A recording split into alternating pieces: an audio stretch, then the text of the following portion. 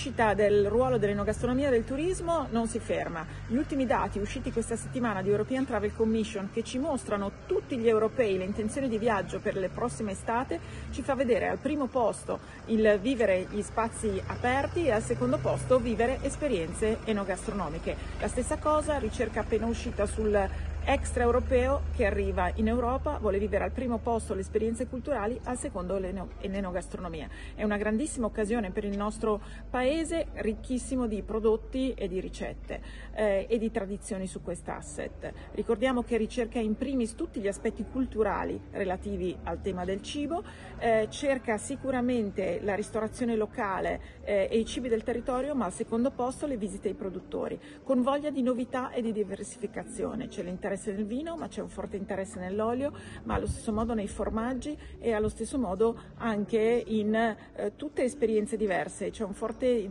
desiderio, per esempio, della scoperta delle cioccolaterie piuttosto che dei pastifici.